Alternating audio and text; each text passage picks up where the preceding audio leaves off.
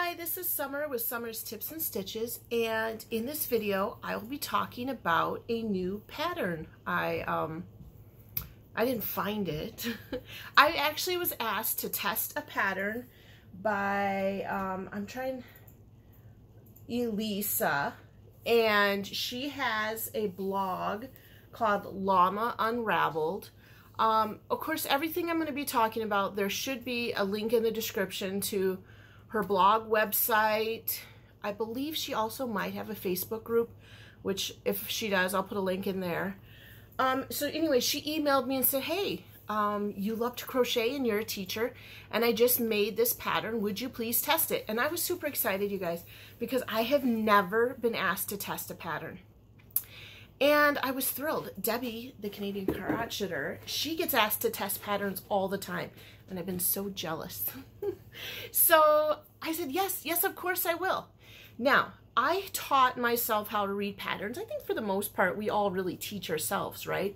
You want to make something that's in a pattern, so you look up the stitch names, and for a while I went back and forth looking things up online and reading the pattern, and I've gotten to be decent, I would say. I can read and usually crochet something that's at least intermediate, usually. So I was like, yeah, I'll give it a shot. I was a little worried because this pattern had some techniques that I was not used to. So this is what she had designed.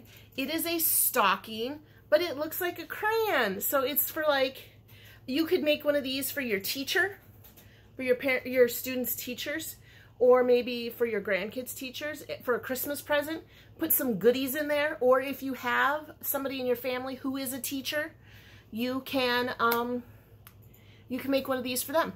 Now, this is a very simple pattern to read in general. Even though it has some intermediate techniques, it's a very simple pattern. The thing that I really liked about this pattern is Elisa would tell you how to do the technique in full words. I found initially when I was first learning how to read patterns, it was helpful. So she would say something like 2 double crochets in, or two double crochets in the next 2 stitch, then 2 half double crochets in the next 2 stitch, then 2 single crochets in the next 2 stitch. So she would write it all out with words, and then underneath, for the more experienced readers, it would say 2DC, 2HDC, 2SC. She would have it all there in strict abbreviations. So if you're someone that is very good at reading patterns and you don't need all the words, you could just scroll down a little bit and right there, or if you're reading it on paper, it was all written out. And then if you're someone that really kind of struggles, there is the word. So that was really nice about this pattern, is that she has both the wording for someone who is not a fluent of a pattern reader, and then straight abbreviation for someone that doesn't need to waste their time on that and can just go.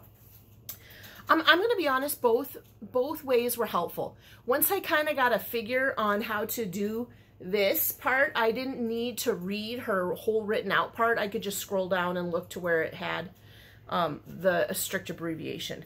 The other technique that, or the main technique in here that I had never done before that was part of this pattern, was working with bobbins, or the alternative is carrying yarn behind. So if you look at this, rather than having an applique, which is technically what I've done at this point, if there was like a pattern where maybe there was a different color tummy on an amigurumi or whatnot, I would crochet the whole thing in color, make the tummy in a lighter color, and then sew it on.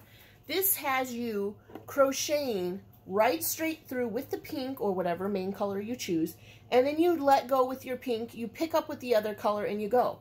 Now, I will tell you, for this pattern, you have a black, label here, and then one on the back. So essentially, I carried my pink, and I had my black on a bobbin, which is something I'd never done before, and I had to look up to figure out how to do. So essentially, I took some black yarn, and I pulled out a whole bunch of it, and I wrapped it up on a little cardboard piece that I cut, and I had it hanging down as I was working in the stocking. And so I would crochet with the pink, I'd let it go when it came time for the black. I'd pull up the black that was hanging on that bobbin, that centerpiece down there. I'd crochet the few stitches. Now, meanwhile, I would hold the pink and have it run along so that it went behind the black. Then I would stop with the black and I'd keep going on with the pink. You could have essentially had 2 black bobbins and maybe 3 pink bobbins, but I decided to carry my pink behind.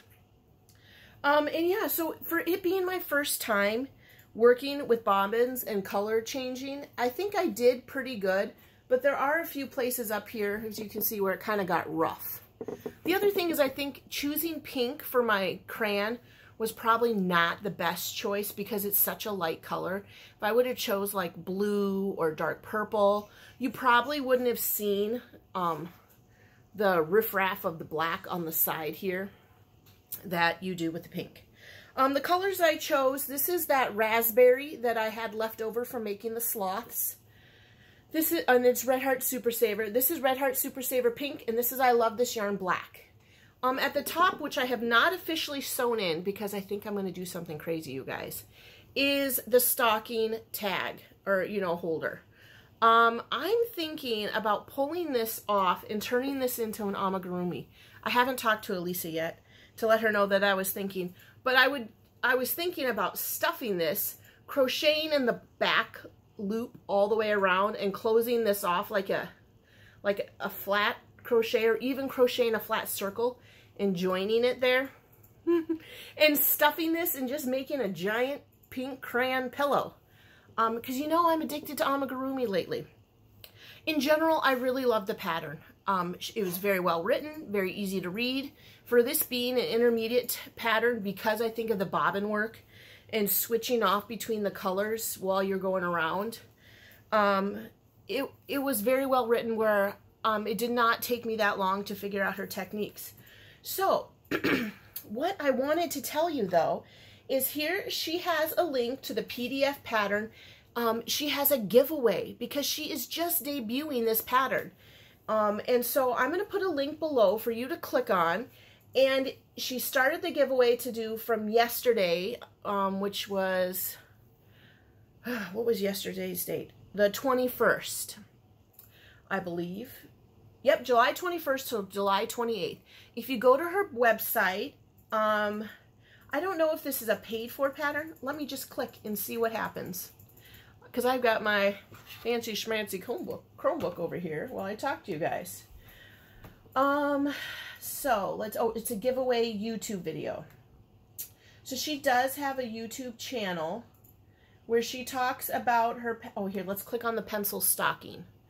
The pattern is on her blog, Llama Unraveled, and she also has a pencil one and a crayon one, just so you guys know.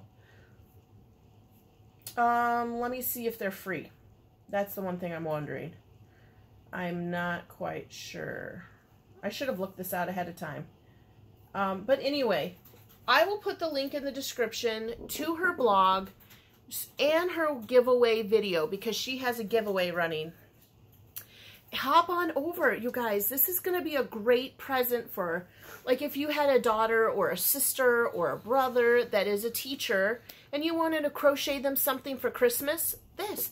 And then, like I said, I think this is very easy to convert to an amigurumi. Just stuff this sucker full of stuffing and crochet, close yourself out a flat circle right there. And then you have got a giant crayon pillow. So, which, Elisa, I hope you are not offended that I think I'm going to do that. I do love the crayon stocking, don't get me wrong. But, like I said, I've been addicted to amigurumi. So, yeah, I think it's wonderful. Check the, whoa, I just kicked you guys. Check the description box below for the link to Elisa's blog where you can get her pattern, where you can watch her video and be entered into the giveaway. And thank you so much for the chance to test out your pattern and the opportunity to talk about it in a video. I'm so happy and I feel so thankful that you let me do that. All right, that is all for this video. I hope, I'm going to put this up right away today. So this should be up 7/22 because I want everybody to have the chance to head over to her channel for the giveaway and not miss out. Which meant when I got up this morning right away, I had to get dressed and ready. So, because I needed to get this video out for her. I wanted to make it yesterday, but my kids were just living it up, and we were getting some new couches delivered, so I had to make sure, you know, you got to move the old couches, and if you have kids, you know that underneath the couch is a disaster. So you're cleaning under there, picking up fruit snacks, vacuuming. Who wants this little ball? Is this little toy gonna go in the trash? Why is there a crust of bread under the couch? You're not supposed to be eating and drinking in the living room, so there shouldn't be food under the couch, right? But there always is. So that's what I did most of yesterday. And of course, they give you a 3-hour window for when the couch will be delivered. So I'm sorry, Elisa, this didn't get out yesterday, but it will get out today on the 22nd, and you have till the 28th to be in her giveaway. Okay, thanks for liking and subscribing. Thanks for watching and sharing my videos. And until the next video, happy crafting. Bye.